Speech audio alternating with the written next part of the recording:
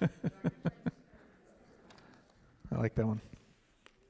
Well, today I'm going to share the first part of a message on preparing for the future. What kind of things do we do to prepare for the future? You ever thought about that? I wrote some things you might do to prepare for the future. You might save money for something important, like college or for presents or for something that you've been waiting for. You might get an education to prepare for the future, get a degree, go to school.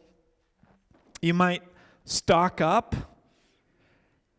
Now, I'm not talking about preparing for the apocalypse or Y2K or anything. How many remember Y2K and how people went crazy? Yeah, a little overboard. You could take care of the environment so that future generations have the beauty that you've grown up with to be there. You can plan ahead, things like making goals or becoming the best version of yourself. Probably the most important thing you can do to plan for the future, and this is the future beyond this world, is to get your life right with God. Because eternal life is guaranteed for those who put their faith in Jesus. That's the best thing you can do to plan for the future. You see, a life with God guarantees us not only a future in heaven, though, there's also some benefits on this earth, a lot of benefits. It gives us a relationship with Him. Literally, here should blow our minds away if you think about it. A relationship with the God of the universe is something He offers. And He helps us to navigate what to do for the rest of our lives. Today we're going to look at some of the things that God led His people to do to prepare for the future as they were getting ready to enter into the promised land. I did come across a few future jokes. Here you go. One person said, "I'm well prepared for a cashless society. Having kids already has me there." Another person said, "I can predict the score of the Super Bowl before it starts. 0-0. It is before it starts. One person said it this way, "I'm a little worried about the future of the sport of Olympic skiing. It's going downhill fast." Sorry, those were bad. The children of Israel were getting ready to go into the promised land. Let me get back to the Bible out of that. And there were some lessons they learned. As we get into 2024 and we prepare for what God has for us in store, the theme that God has placed on my heart for this year is making the most of every opportunity. And I'm going to get into that more and more over the next few weeks. But before you can make the most of every opportunity, you need to prepare for the opportunities that are going to be presented to you. You need to prepare mentally, emotionally, physically, spiritually, whatever way for those opportunities. There's a great story in the Old Testament that can help us as we walk through preparing for the future. It's the people of Israel as they were getting ready to cross the Jordan River into the promised land. It's found in the book of Joshua. If you have your Bible, you can turn. We've also got the Bible verses you can read up here. But we're going to focus on the parts of the first 3 chapters today. I'm not going to read it all to you. I'll give you a little brief recap. A little background. Prior to this passage of Scripture, Moses had just died. They had buried him, and they took some time to mourn their longtime leader and friend who had led them from Egypt to where they were at this point. And we know in the Scriptures that God did not allow Moses to enter into the promised land because of his disobedience. And now the children of Israel are getting close to the promised land, and Joshua is succeeding Moses. He's their new leader. The people are approaching the edge of the Jordan River. And much of the promised land is on the other side of the Jordan River. And as they say down south, they're fixing to cross the river. And as they're fixing to cross this river, this is where we pick up the story in Joshua chapter 3. As I read, I want you to notice the orders that were given to the people to prepare for the crossing. And then I'll explain some of the parts of this. Starting in chapter 3, verse 1, here's what it says. Early in the morning, Joshua and all the Israelites set out from Shittim and went to the Jordan. By the way, get that right. It's Shittim, okay? And they went to the Jordan where they camped before crossing over. After 3 days, the officers went throughout the camp, giving orders to the people. When you see the ark of the covenant of the Lord your God and the Levitical priests carrying it, you are to move out from your positions and follow it. Then you will know which way to go, since you have never been this way before. But keep a distance of about 2,000 cubits between you and the ark. Do not go near it. Joshua told the people, consecrate yourselves, for tomorrow the Lord will do amazing things among you. There are several orders that they needed to do here. But before they could do this, they had to prepare for the opportunity.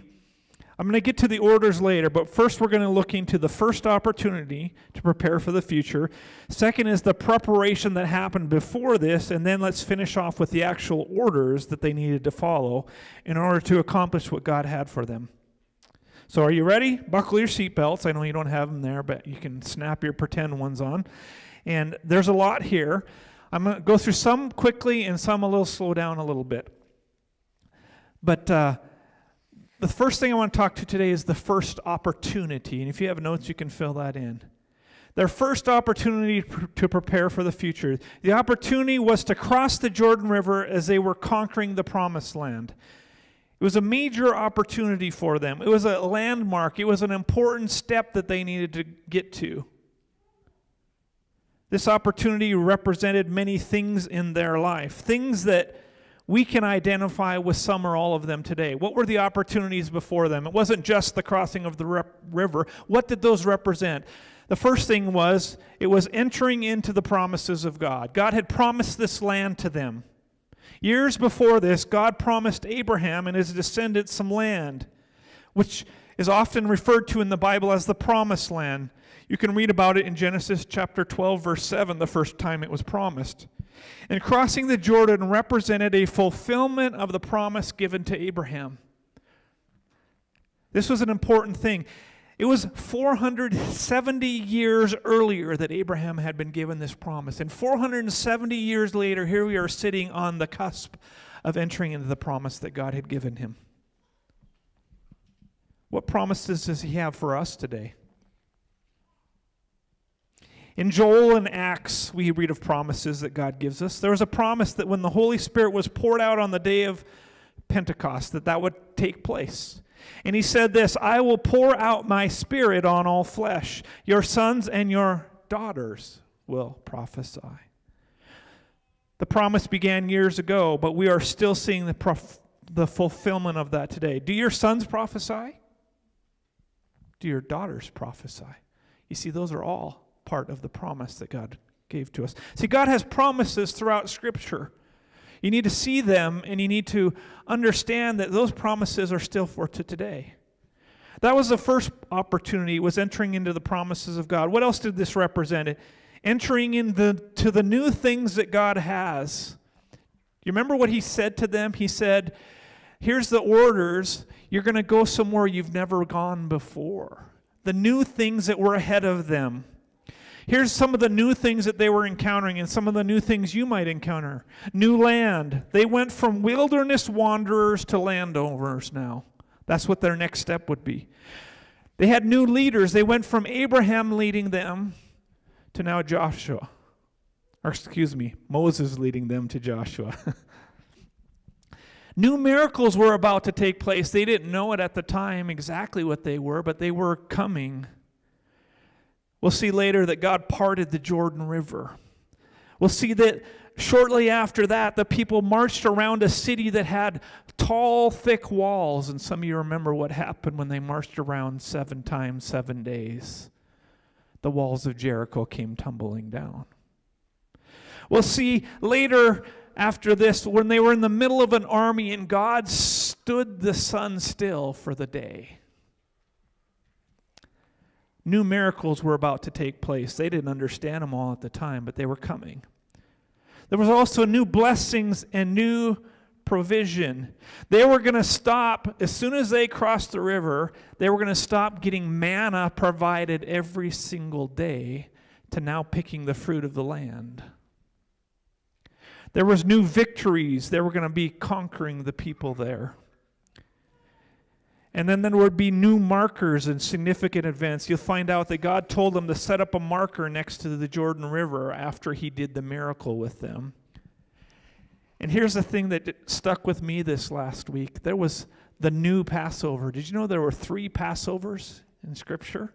Maybe not the way you think of it. There was the first Passover when they left Egypt, and the angel passed over those who had blood over theirs. The second Passover, at least I call it that way, was when they passed over the Red Sea when God had parted it.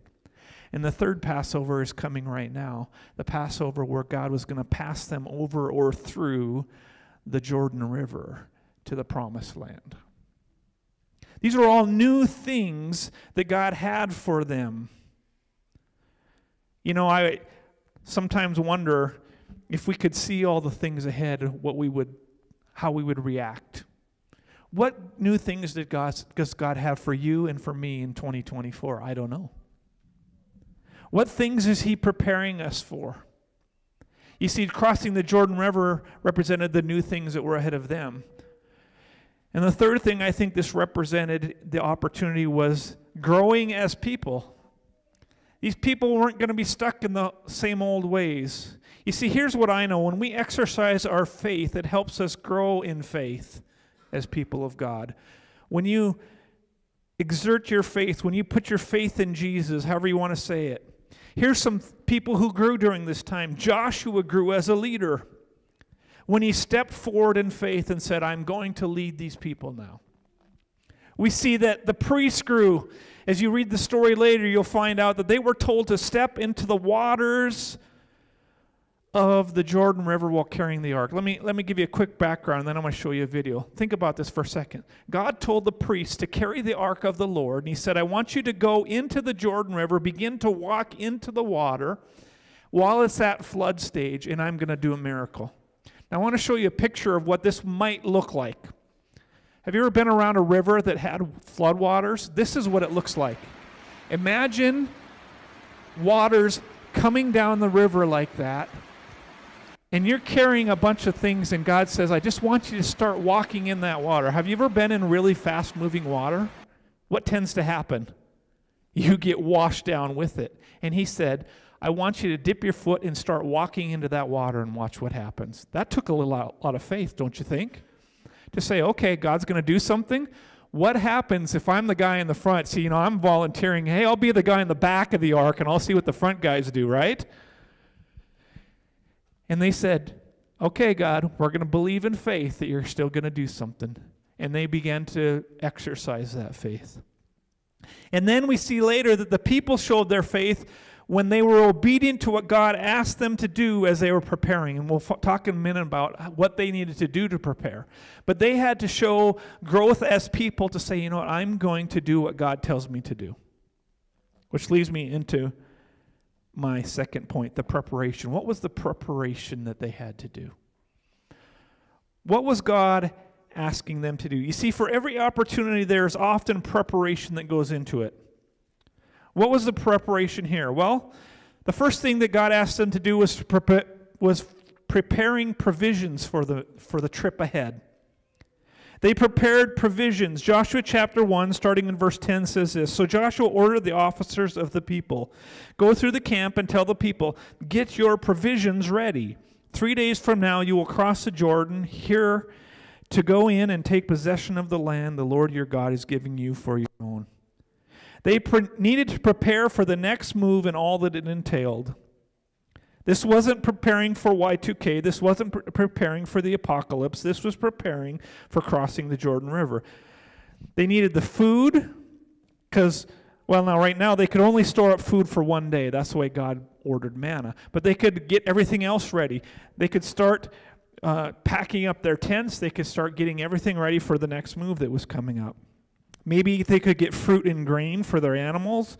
Maybe they needed to do some things with their clothes.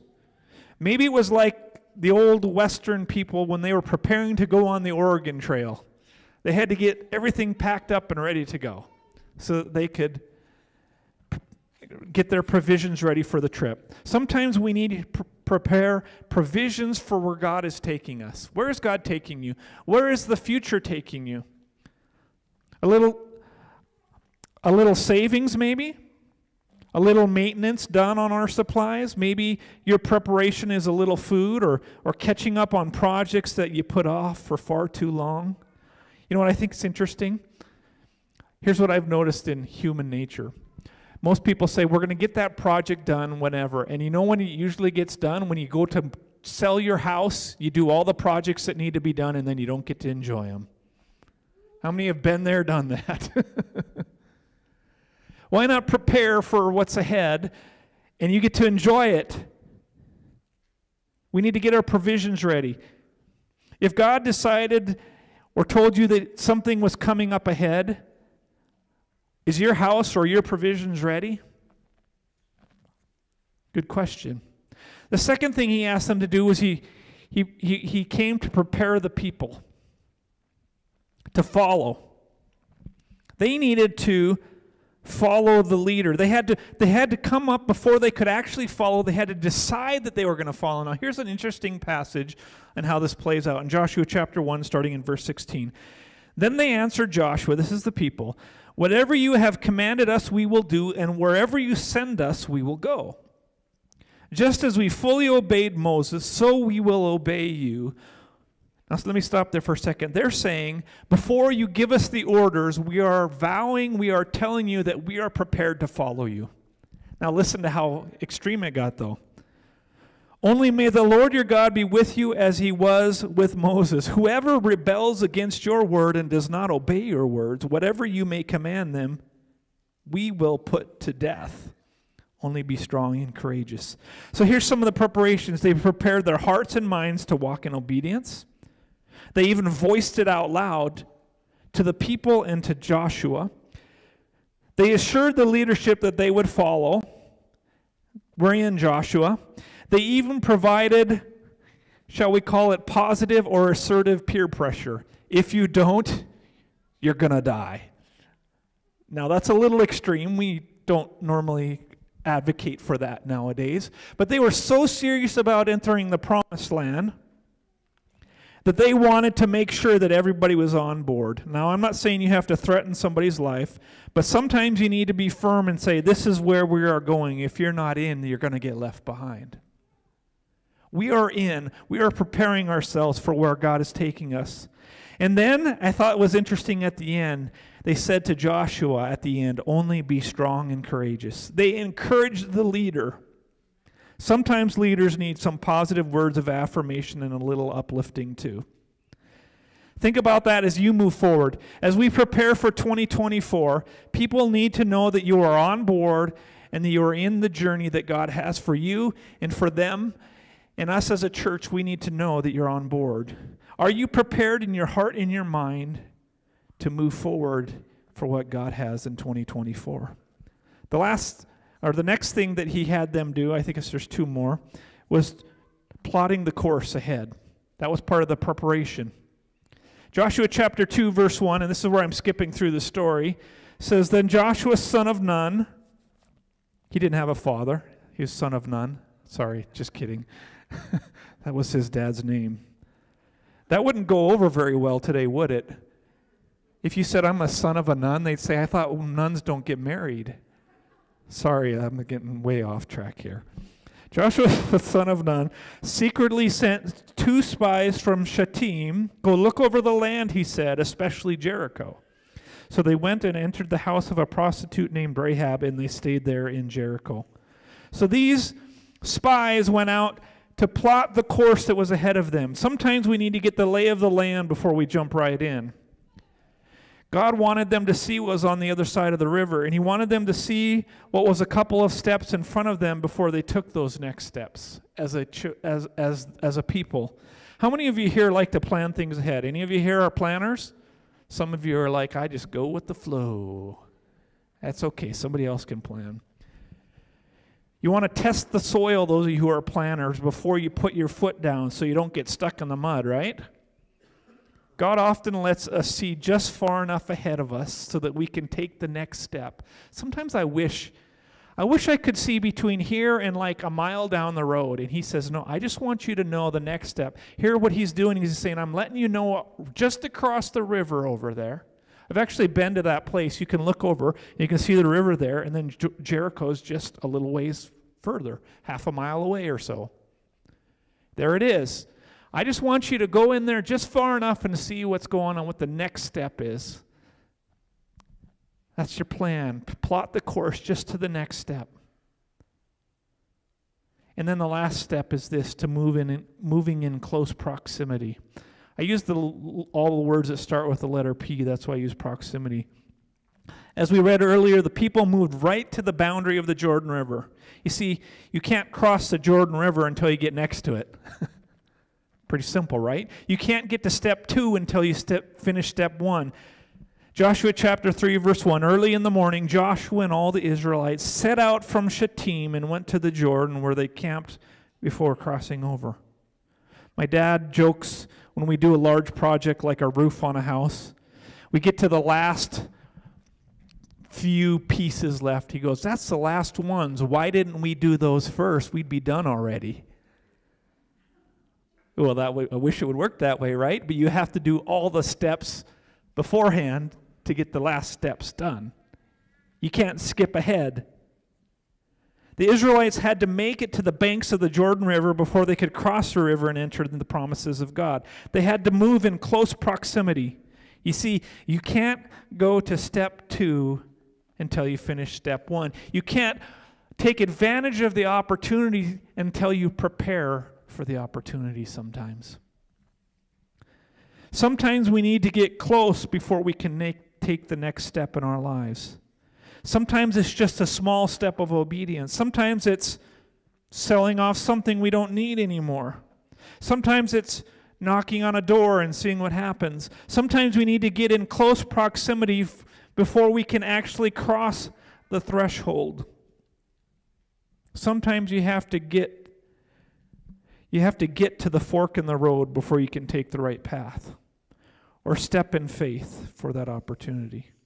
See, there are preparations that need to be made. And then here's the exciting part. After you make those preparations, then God usually gives us some orders to get ready to enter into our promised land, whatever that opportunity is. Here's the orders, and I read them earlier, but there was at least 4 orders that I found there. He said, when you see the ark of the covenant of the Lord your God, this is starting in chapter verse 3, he says, and the priests who are Levites carrying it, you are to move out from your positions and follow it. Then you will know which way to go, since you have never been this way before. The first order is to move out. Where are we to move out of? Where are they to move out of? From their positions. What positions were they in? Let me suggest a few positions they may have been in and maybe that we are in. Their comfort zone, your comfort zone. We've been camping here a while. It feels real nice. Or how about, I call it your sedimentary spot, or your spot where you get stuck in a rut or in the mud or set in stone. Sometimes we can say, you know what, this place is so comfortable that I'm going to stay here forever. I remember our daughter Brianna when she was 9 or 10 years old, and she came to, I think, Christy crying. She goes, I don't want to get any older. I like the age I am now. It's comfortable. It's nice. Where else were we need to move out of? Your camp. What is your camp? I don't know what your camp is. Could it be your family? Could it be your situation? You've camped out in some place and you don't want to move? Could that be your house or your dwelling place? I've lived here since I've been so-and-so or such and such age, or I like where I live.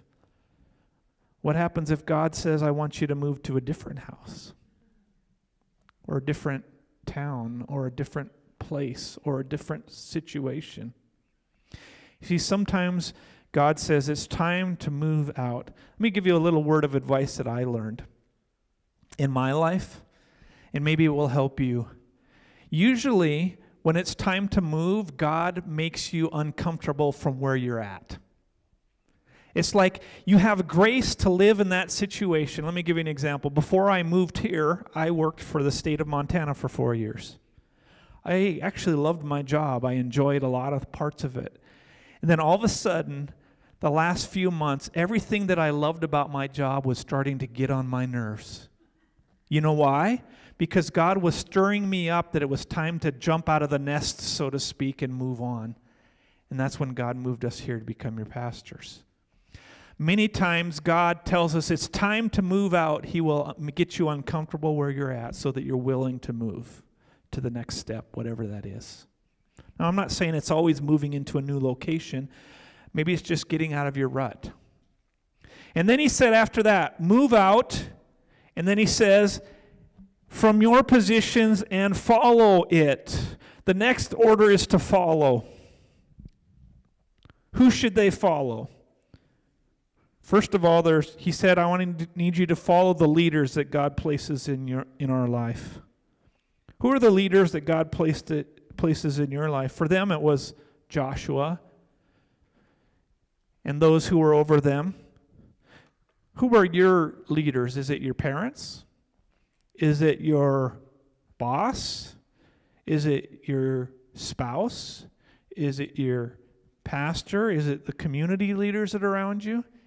You know, sometimes we think we know better, but sometimes we need to listen and obey the leaders that God places over us. And then he said, not only follow the leaders, the Levites and Joshua, but follow, he said, the ark of God. What does the ark of God represent? Some of you already know this. It represented the presence of God. There's a song we used to sing, where he leads, I'll follow. Where's the presence of God leading you? You see, you don't want to go somewhere God is not leading. You don't want to go anywhere where the presence of God is not there. Proverbs 3, 5, and 6 says this, trust in the Lord with all your heart. Lean not on your own understanding, but in all your ways acknowledge him. And what does it say at the end? And he will direct your paths. He will make your path straight, another scripture says. There's an old saying that's been borrowed and changed for years. I think Billy Graham said it this way, God will not lead us where the grace of God cannot keep us or sustain us. We need to follow the presence of God ahead of us, which leads to my third point, an order that he gave the children of Israel here. In Joshua chapter 3, verse 4, he says, but keep a distance of about 2,000 cubits between you and the ark. Do not go near it. Here's what my application of it is. Don't get ahead of God. God told him to keep a distance. Sometimes we rush ahead of God because we are impatient or stubborn and we think maybe we know a better way. Or we think that God is taking too long. But God told the Israelites to stand behind the ark of the Lord and the priests, a total of 2,000 cubits. Now, I don't know if you know what a cubit is, but a cubit is about 1.5 feet. So he was telling them to go about 3,000 feet behind the Ark of the Covenant. That's about, in today's language, about 0.57 miles. That's a long ways behind. It wasn't just a little ways. Like, let them lead the way and then you follow. Now, I don't know all the reasons. It could have been to protect them from getting zapped by touching the ark, if you remember the story in the Old Testament. Perhaps they would take the wrong path if they didn't wait. They'd get ahead of the ark and what God had. Maybe their idea to cross the Jordan River, how would you cross the Jordan River at flood stage? Would you tell the priest to take an ark and take a step in there and watch God part it? Or would you do like most of us would do? Well, I could probably build a boat and we could just transport people back and forth. Or maybe we could build a bridge. Or maybe we could canoe across. Or maybe we'll just wait a long time and set this out until the water gets a little bit lower, right? He said, I want you to wait and watch what will happen. I want you to stay far enough behind. Don't get ahead of what God wants to do for your life. How many of you here have ever tried to get ahead of God? You don't have to raise your hand. In a job, in a dating relationship, in a decision. Here's what I find out in my life, and I think you'll probably identify with this. If you get in a hurry and you get ahead of God, you just mess it up. Right? God knows better. Why do we think we should do it ourselves? The Bible and history are full of examples of people who have got ahead of it, and they created a mess. How about instead of being a statistic like all those people who get ahead of it, how about instead we become a servant and we wait for God's timing, and we say, you know what, okay, God, I'll stand back and I'll watch the presence of God in the ark and the leaders that you had get ahead of me, and I will watch and I will follow. There's a good lesson in following the Lord there. And the last one he said is this: consecrate yourself. Joshua chapter 3, verse 5. Joshua told the people, consecrate yourselves, for tomorrow the Lord will do amazing things among you. Now, most of us today don't understand what the word consecrate means. Consecrate means simply to set apart as holy. It means things like making yourself clean or purifying yourself before God. For them, consecration oftentimes involved bathing. It's good for you to take a shower once in a while. Washing one's clothing and abstaining from some normal activities so that they were consecrated before the Lord. I'm going to give you a little history lesson as far as I know it. In generations past, part of the reason why people dressed up for church was that they were consecrating themselves before the Lord. They were showering on Saturday night or Sunday morning. They put their best clothes on because they wanted to consecrate themselves to the Lord. They wanted Him to get their best. Now, I'm not saying we all have to dress up. We can give God best in so many different ways. But there's something interesting about that idea. Sometimes God is saying, before I'm going to do amazing things, you need to first clean up your act, so to speak. You need to consecrate yourself. You need to get ready in your life and your spirit and all around you so that the next step that I am preparing before you, you are ready for. Let me ask you this question. This is a little personal. Do you need to do some purifying or consecrating before you go into your promised land? Before you see the next God moment happen, the next miracle? And if you do, what do you need to be purified or consecrated from or to? You know, I can't answer that question for you. Here's what I believe. If there's an area that you need consecrated, maybe it's your entire life. Maybe you've never given your life to Jesus. That's where it starts. Maybe it's something you're doing or not doing. I believe God will speak those things to you. By consecrating yourself, you're saying to God, I'm serious about the future that you have for me. You see, preparing for the future is doing all these steps so that when they get ready to cross the Jordan River, and many of you know the rest of the story, and I've alluded to it, God is beginning to do miracle after miracle. Here's what I believe. God is preparing some of us here today to say, coming down the road here in 2024, I've got a lot of great opportunities coming your way. I've got a lot of good things that I want to do in your life. I got a lot of new, I got miracles, I got things that are going to happen. But you need to prepare yourself.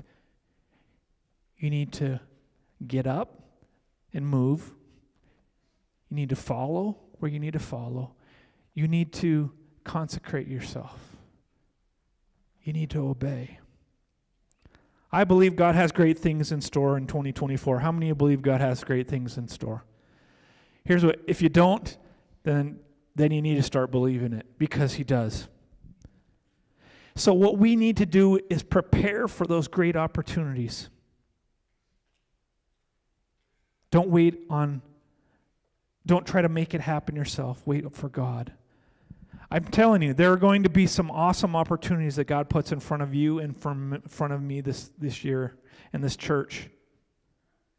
I have an idea of some of them, but I have no idea what it looks like. I'm sure the children of Israel had no idea what it looked like, that they were going to have all the miracles take place. They may be as significant as the crossing of the Jordan River, but we have to prepare for them. So to be ready, ask yourself, in any of these 4 areas, do I need to work on them? Do you need to move out of where you are at emotionally, spiritually, physically? Do you need to prepare your mind for change or for something great? Secondly, do you need to follow somebody that you don't like or aren't sure if they know where they're going, but God is leading them ahead of you? Do you need to follow the Lord more? Thirdly, do you need to slow down and wait for God's timing? Ooh, that's a tough one. Are you getting too close and God says, slow down, you're getting ahead of me. I'm not there yet. Maybe God is telling you to get some space between you and something that is dangerous, or He wants to protect you from. And the last one is maybe you need to consecrate yourself. Are there some things in your life you need to let go of that aren't pleasing to the Lord? Are there some areas that need to be set apart for the Lord's work? Let me give you some things to think about. Your finances, your time, your treasures, your relationships. Say, God, what are some areas I need to consecrate to you in 2024, starting right now? I wrote this last statement, and then I'm going to pray. It's time for all of us to start preparing ourselves for all of the great opportunities that God has for us in 2024. I don't want you to miss out, and I don't want to miss out. Would you bow your head with me? Heavenly Father, just as you prepared the people of Israel to get into their promised land, I believe you're preparing us. And God, I first want to pray if there's anyone here who spiritually have never prepared their heart to follow you. God, I ask you to speak to them right now and let them know that all they have to do is reach out to you. And you are more than willing to take them into your family. All they have to do, Lord, is admit that they're a sinner and know that you died on the cross for their sins, and believe in faith that you will take that away. And they can trust you with their lives, and they will be forever changed. That is the great preparation, the greatest preparation any of us could have. And so, God, if there's somebody here today, pray they would make that decision. And God, for those who have made that decision, this is a walk that we take every day of our life. It's a faith walk to prepare for the future. But God, as we walk into 2024, I pray you right now you would reveal any areas that need to be consecrated in people's lives. Whatever it is. Maybe it's something that they are not doing. Maybe it's something that they need to do. Maybe it's something that's said. Maybe it's a hurt that needs to be left. Lord, maybe it's just waiting on your timing. God, whatever it is, I pray you speak now to each and every heart, that we would know one area that we can do to prepare for the future in 2024. And then, God, we're going to look forward to what it is you have for us. I pray this all in the name of Jesus. Amen. Amen. Would you stand with me? Here's what I want to encourage you to do. Here's what I wish you would do. If God has spoken to you about a specific area, I want you to not just think about it and walk out the door. I don't want you to just say it and walk out the door. I want you to find a way to remind yourself. Write it on a piece of paper. Stick it on a phone note that reminds you, that says, Lord, in 2024, here's what I'm going to do to consecrate myself. I am going to read my Bible every day. I am going to give up that thing that is keeping me back. I am going to wait for your timing, whatever that is. Don't just say, I'm going to do it, and then walk out the door. Find a way to remind yourself so that when you reach that point where you're ready to enter the promised land, you are completely and totally ready because you've walked into that preparation. Can you do that? Can you find a way? And if you're not sure what that is, ask your spouse, ask your friend, say, hey, can you remind me? Can you remind me about that? So, Lord, as we walk from this place, as we dismiss from this place, Lord, help us to walk in the victory that is found because we're consecrating ourselves. We're doing what you've asked us to do. We're walking in obedience. And, Lord, I believe when we begin to do that, we're going to see great and awesome things take place here in this church and in each and every life. I pray now in Jesus' name. And, Lord, help us to encourage one another to walk in those ways. Amen. Amen. Hey, when somebody leaves today, would you tell them you're glad to see them? Would you give them a hug or an encouraging high five or something? God bless you.